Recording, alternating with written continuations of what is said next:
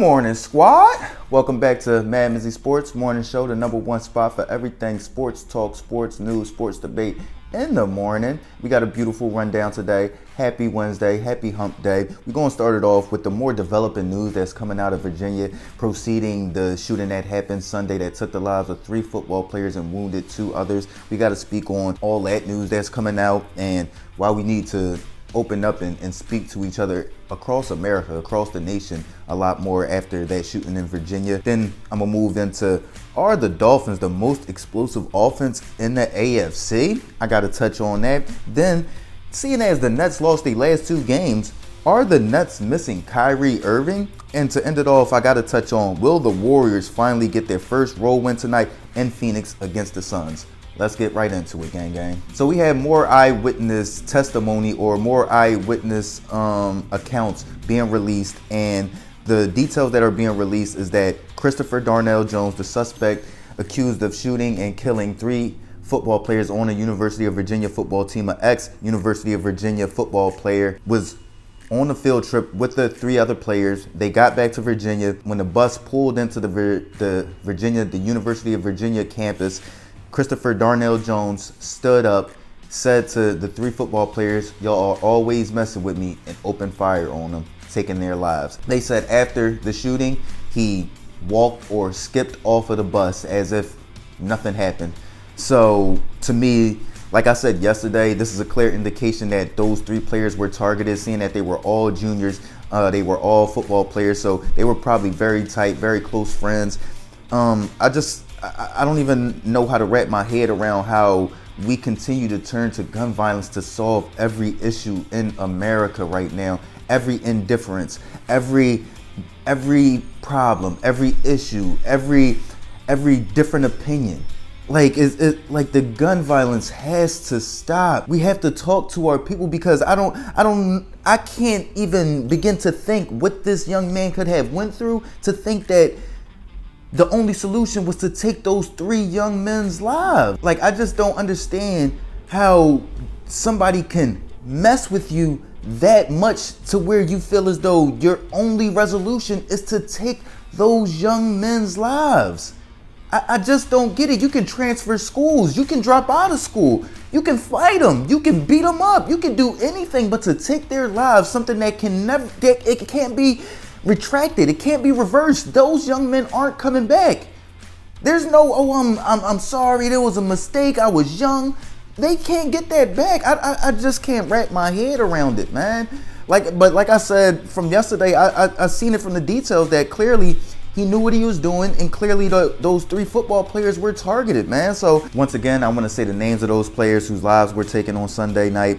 Lavelle Davis Jr., junior wide receiver. Devin Chandler, junior wide receiver. Deshaun Perry, junior defensive end / linebacker. Rest well, young men, and prayers out to y'all families. Just gotta say, like I said, speak, talk to your friends, talk to your kids, talk to your classmates, talk to your associates, talk to these people. There's no way nobody seen that Christopher Darnell Jones was gearing this way, was turning this way. Once people start getting dark and they start being distant from people, reach out. You get what I'm saying? Especially if they still on campus, because you don't know how dark those doldrums are that they're in. Reach out, man. And then, like, speak to your kids about just how to treat people, man, because in America right now we have a lot of mental health issues going on. And like I said, I'm not condoning anything that Christopher Darnell Jones did, but we've seen it time and time again where people get messed with and they come back with guns and they want to kill everybody. So be careful about your actions, and don't ever just think in your head it can't happen to you. Be cautious, be aware, and just talk to each other. Please, can we talk to each other and put the guns down? Guns are for protection, not to go on the offensive. Guns are for defense, not offense. Let's move on. I want to shift gears and focus on the NFL and the AFC. Seeing as the Dolphins are this just super surprise team, they are the #1 team in the AFC East right now.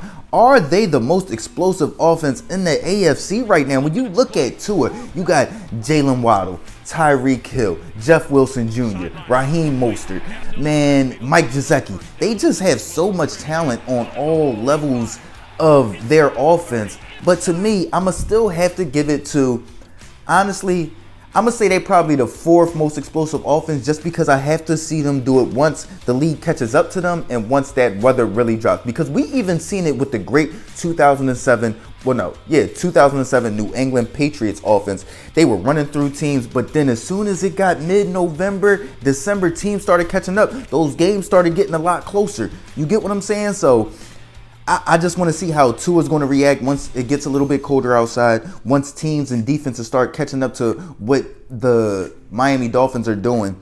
And to me, I just got to give it to Patrick Mahomes and the Kansas City Chiefs and Andy Reid. You look at Patrick Mahomes right now, first in yards, 2,936 yards. First in touchdowns right now, 25 touchdowns, and second in QBR, 78.6. So you look at Patrick Mahomes, and if we're going to compare them or we're going to split the hairs of the offense, it's got to be splitting the hairs with the person that that gets the ball every play, and that's the quarterback. And to me, Patrick Mahomes is a lot more explosive quarterback than Tua Tagovailoa is, and been proving it. Even though I got to give props to Tua Tagovailoa being 11th in yards. Let's not forget he missed 3 games. 2,265 yards, third in touchdowns, tied for third with touchdowns with 18 touchdowns, and he's first in the QBR at 82.6. But like I said, you got Mike McDaniel coming over. Nobody in the league knew how he was going to utilize that speed and deploy it onto the field. So now that teams are getting some tape, they're seeing how Mike McDaniel wants to use Tua Tagovailoa. He wants to deploy Jalen Waddle and Tyreek Hill, all that speed onto the field with Raheem Mostert and Jeff Wilson Jr. Teams are going to start to catch up. They did it with every explosive offense we've seen. So we have to see how the Miami Dolphins, Mike McDaniel, Tua Tagovailoa are going to react once that does happen. So for me, I'm going to give it to the proven commodity and Andy Reid, Eric Bieniemy, and Patrick Mahomes over Tua Tagovailoa and Mike McDaniel right now. We've seen Andy Reid, Patrick Mahomes come back from 17 down against Deshaun Watson and the Houston Texans. We've seen them come from 20 down against the New England Patriots and Tom Brady. We've seen all that. You get what I'm saying? So I just got to see it from Tua Tagovailoa and Mike McDaniel. If they get down, can they come back? If teams are coming out and they're on top of what you're trying to do, can y'all adjust? Can y'all make the halftime adjustments? So that's what I'm looking forward to. But I'm gonna give it to Patrick Mahomes and the Kansas City Chiefs right now to be the most explosive offense in the AFC right now. Let's move on and shift gears to the NBA right now. And do the Brooklyn Nets miss Kyrie Irving? Kyrie Irving has been suspended for at least 5 games, but he's missed the last 7 games. Over the last 7 games, the Brooklyn Nets are 4-3. But let's focus on the last 2 games, losing to the Lakers and the Kings, in which we expected Kyrie Irving to be back, or supposedly he was supposed to be coming back. And to me, I would say that yes, they are missing Kyrie Irving simply because you have players speaking on this stuff. They're speaking on why isn't Kyrie back? Why isn't he on the floor? Why isn't he with the team? This, that, and the third. So of course the team is missing Kyrie Irving, not to mention the talent that he brings. You look at I think they gave up 150 points last night to the Kings. So if they can't go out there and be stout defensively, then they need more offensive firepower, and that's what Kyrie Irving brings. But I do want to say this for a lot of people in defense of the punishment that Kyrie Irving has gotten, is just that Jon Gruden just resigned last year, was forced to resign out of a contract in which I think he had $60 to $70 million left on that contract for racial, misogynistic, and anti-gay slurs that he used in a private email as the NFL was investigating the Washington football team. So it wasn't like Jon Gruden tweeted something out. It wasn't like Jon Gruden said something public. The NFL leaked this man's emails, his private emails, through an investigation of the Washington football team in which Jon Gruden had no parts of, and he had to resign and lost all that money. So when we look at the climate right now in our country, right now you just cannot do anything that's anything. Anti-Semitic, anti-black, anti-gay, anti-woman. You can't be misogynist. You can't be none of that no more. You can't be. So if you see the writing on the wall, and like I said, with Jon Gruden, that was a private account. It wasn't like he tweeted something. It wasn't like he went out there and said what Mike Ditka said when Colin Kaepernick kneeled and he was like, oh, well, if you don't want to play in the NFL, then go play somewhere else. No, it was a private email that was leaked. So we see the climate right now, and we need to stop sitting up here saying, like, oh, well, this person did this. That is the exact correlation with Kyrie Irving, is that Jon Gruden said some racial stuff that probably shouldn't have even got released, and he lost his job. And then you look at Kyrie Irving, he reposted something that was anti-Semitic, and he didn't debunk it, and he didn't stand on it. Like when they came and asked him about it, and this is the thing that I wanted to say. Another thing I wanted to say, this is why they came at Kyrie Irving, but when you really sit back and you think about how they wanted to come at Cube came up there and he did an interview. That's why they backed off of Cube, because Cube was like, yo, I'm not anti-Semitic. I got a problem with Jerry Hellerman.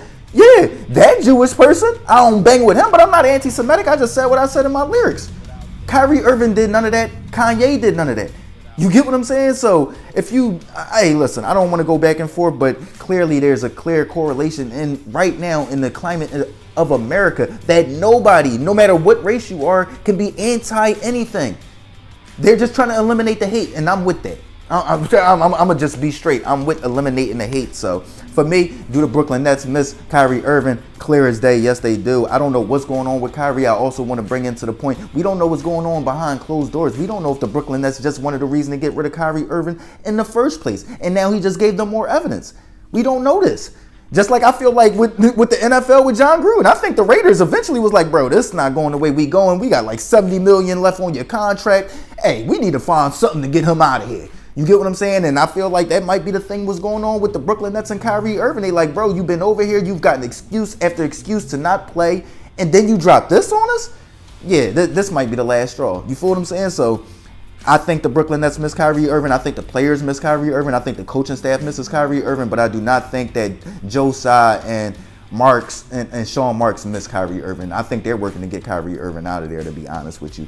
Let's move on, though. Let's move on to the game tonight that's coming on ESPN, on primetime ESPN, of the Golden State Warriors at the Phoenix Suns. And will the Golden State Warriors get their first road win of the season tonight? I'm going to say yes, because they just absolutely have to. Over the past few years, the Phoenix Suns have been the top team in the Western Conference. Last year, they were supposed to be the #1 foe to the Golden State Warriors, or the Warriors were the #1 contender or the #1 challenger to the Phoenix Suns, seeing as they won the Western Conference 2 years ago. And then you come out, you get blasted in the first game, 134-105 in Phoenix. This is the last game that you'll have in Phoenix. So I think the Warriors will come out wanting this game and treating this game like it's a playoff game. So to me, this will show a lot about where the Warriors are heading right now, because I think they need this game. They have to come out there. They have to make a statement against a top-tier opponent on the road. So I see the Warriors coming out. I see a huge game from Steph Curry, but I see Andrew Wiggins probably being the difference maker, making it tough on Devin Booker. And then I don't think that the Phoenix Suns can really take advantage of the Warriors' biggest weak spot, because I don't think DeAndre Ayton is that much of an offensive threat down low in the low post. So I see the Warriors coming out with a big, huge win. I'm going to say 116-104. 116-104 Golden State Warriors over the Phoenix Suns in Phoenix, Arizona. Let me know what y'all think, though. What do y'all feel on the more developing details that's coming out after the shooting that happened at the University of Virginia that took 3 football players' lives? Are the Dolphins the most explosive offense in the AFC or the NFL just in general? Do the Brooklyn Nets miss Kyrie Irving? And will the Warriors get their first road win tonight against the Phoenix Suns in Phoenix? Let me know what y'all think. This is MadMizzy Sports Morning Show. Like, comment, share, subscribe, listen, alert. MizzyWorld Entertainment. Gang.